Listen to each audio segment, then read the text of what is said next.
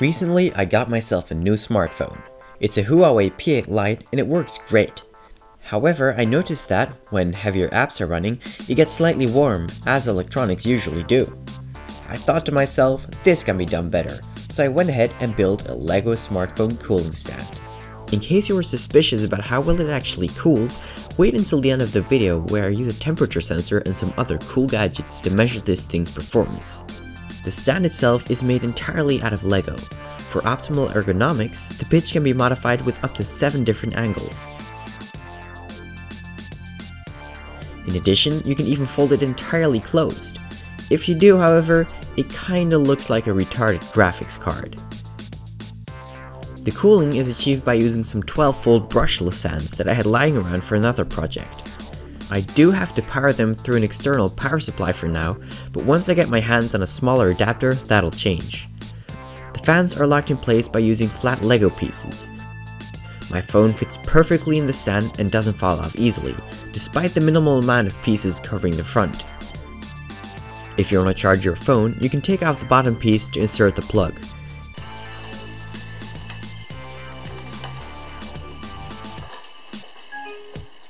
But enough talking. Let's see how this thing actually performs. Okay, so here's my kinda crazy setup. So first of all, I've got my stand ready to be powered. It's not on right now, it's still not powered.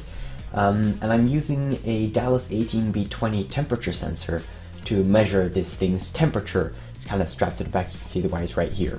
I'm using Arduino to read out the data. I'll show you the code right here on my screen. So I didn't write this myself, I got this from the internet. I'll put a link in the description to where you can find this. It's quite simple. So what this does, it's code for the Arduino that will, it reads temperature and then sends it back to your computer via serial communication. So if I were to plug in my Arduino like this, let's see, let's hope it connects instantly. Yeah, so there it goes. Normally, yeah, there we go. We can see the data coming in. So it's 20 degrees Celsius, pretty much. Now, this is very unstructured, so it's not very clear. Of course, it just spams the data. So, I thought this could be done better. So I went ahead and wrote myself a C# program that'll do the job much better. So I'll just run it right now. So here you can see there's a whole bunch of stuff going on. Let me first connect to my Arduino. There we go. So right here in this box you can see the temperature in real time. So that's temperature right now of my phone, which is about 20 degrees, more like 21 degrees. That's pretty much room temperature. I've also put it down in Fahrenheit. I'm usually going to talk about degrees in this video because I'm European.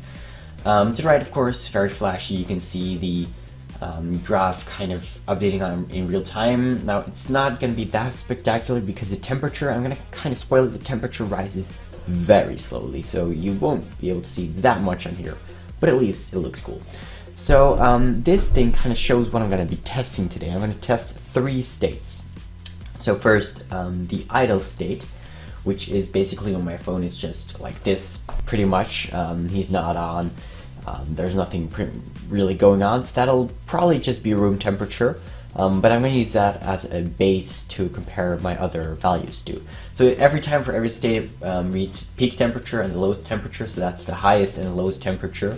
And the average temperature. But I'm going to talk more about that data once we've done. So after I've done that, I'm going to kind of put load on my phone. I'm just going to open a whole bunch of apps, of which I know that they're pretty heavy. I'm going to start recording the screen, which they actually give you like a warning that might get your phone very warm if you leave it too long. So that should warm it up as well. And after I've done that, I'm going to put on the fans and pretty much keep putting load on my phone. So I'm already gonna press the idle monitoring.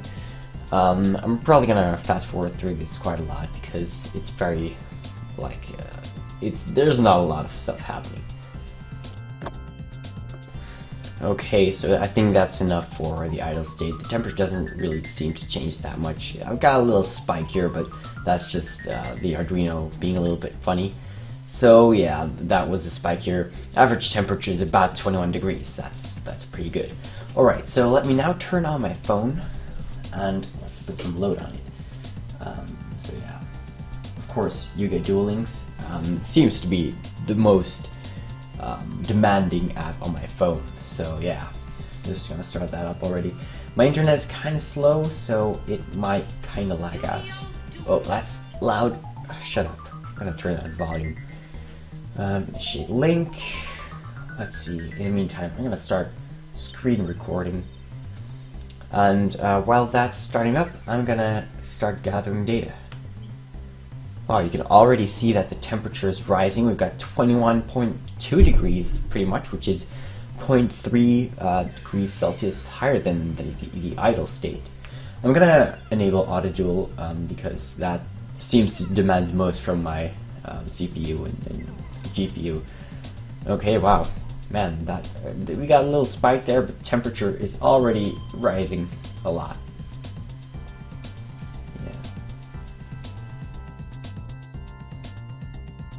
So yeah, right there you can see a bunch of bumps. Don't mind that. I'm also actually gonna start up my emulator, Pokemon Emerald. I really love this game. I really love Pokemon in general. Let's go to Yu-Gi-Oh! Duel Links again. Wow, we're already a solid degree Celsius higher than the idle temperature, and it's only going up. You can see a little bit of a slope on the graph. It's kind of slightly rising, so that's very promising. Okay, let's see how well Yu-Gi duels in my place. I'm not running any kind of particular deck here, just a Fiend Spellcaster deck, along with like the Field Spell skill that Yu-Gi has.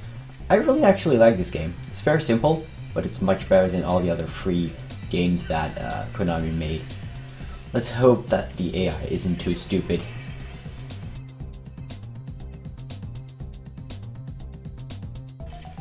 So we're closing in on the 25 degrees mark. That's, yeah, pretty substantial. We got a little dip in there.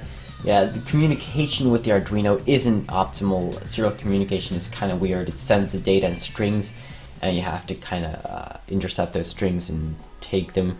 It sometimes does weird things and drops off like the decimals, so instead of 24.81, it'll just say 24, and that's why it dips sometimes. But oh, it's getting. You can see the gray line over there. That's the bottom gray line is 20 degrees, and the top one is 25 degrees, and you can see the red line is really hugging that top temperature.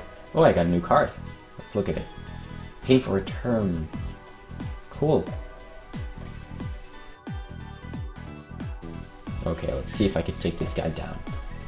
I might have to refresh my screen recording because I'm already 4 minutes in, and I can only record for 5 minutes at a time. Duel. Oh, he goes first. He's pretty tough. He has like the card where he puts a letter down every turn, and when he's got the word final, he wins the game instantly. So that's pretty tough. He's got a lot of stall cards. You can see he sets stuff in defense, he uses trap cards to boost his defense. 2 trap cards, that's pretty... Yeah, there we go. So that's the first letter. It spells final, and when the entire word is spelled, you lose. Fun fact, in the Japanese version it's death, but because the Americans thought that would be too scary for kids, they changed the word into final. We're reaching 25.6 degrees. Pretty goddamn high. Now, the problem is, next turn I'm dead. If I don't manage to destroy him next turn, I'm gonna be dead. Oh wow, he does nothing. Oh well. Yeah, that's pretty conclusive actually. Let me just summon a monster just because I can. Dark Effigy, and let's just completely destroy him. Yes, you do attack the life points directly. You haven't won yet? Actually, I have. There we go. GG.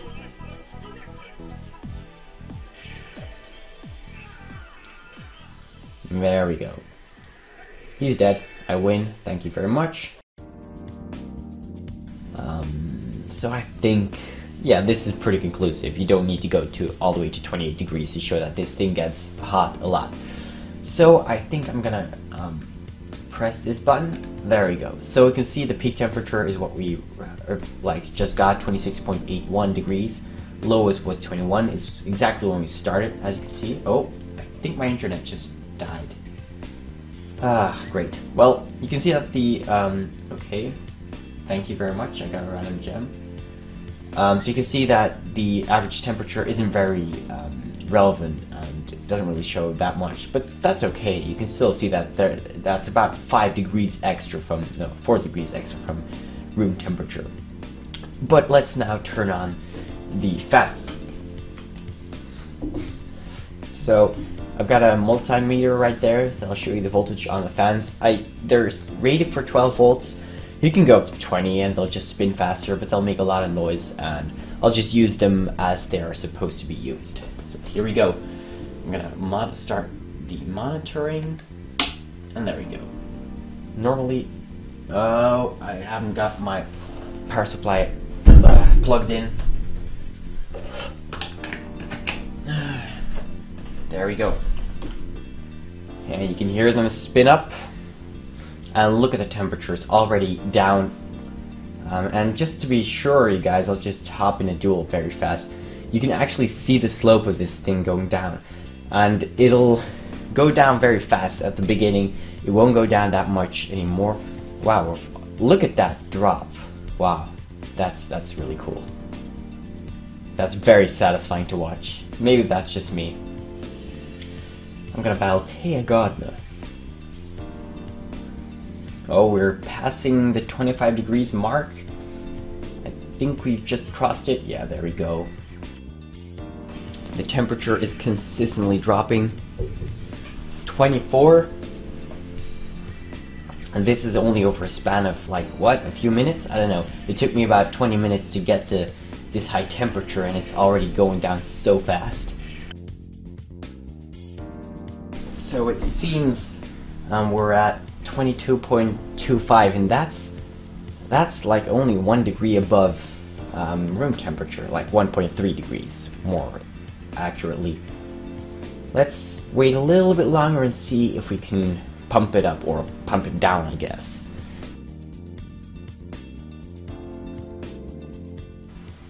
Okay, so I think we're kind of reaching an end point here. The temperature is slightly rising again. It's hovering up over like 22 degrees. The lowest point was actually 22.6 or something, and 21.6 or something. But we got some dips, like right here. That was a dip. So it'll be, you can see the lowest temperature will probably be 21. But let's stop monitoring. Let's see. So the highest temperature, again, that's where we started, so that's pretty high, and the lowest is the dip is 21. So these two are pretty equivalent, and these temperatures are, you know, the data isn't that conclusive. But you can still see kind of a pattern. We got 21 here, we got 23 here, and 25 there, so there's definitely a gap. And if I were to just keep going for longer, you'd see that this number would drop even more. Now let me just press this button. Here we go. Look at this. So the gray one, that's the idle. So that's when we started. Now I only recorded for a very short time, of course, but when it started heating up, and you can see this kind of curvature. You can see it starts going quite fast at the beginning, and then it kind of flattens out. Although actually it's pretty linear. The heating up, I actually noticed that as well, that the heating up is very linear. But then I started cooling, and that's the blue line, and you can see how there's like a very nice, I think it's kind of, it looks a bit like a parabola or like exponential function, where it starts very fast, and then as we get closer to our idle temperature, it kind of flattens out and stabilizes, and right at the end we have a little like peak in temperature. But that's pretty cool, and it shows that this actually works well. Which I think is awesome. In case you were wondering whether the cooling is actually tangible, trust me, it is. When cooled, it's barely even noticeable that the phone is any warmer than when it's idle. To sum up, the stand cools as it should. In addition, I would even say that just the convenience of not having to hold your phone all the time is worth it already. I hope you guys liked this video as much as I like testing this thing. In any case, thanks for watching.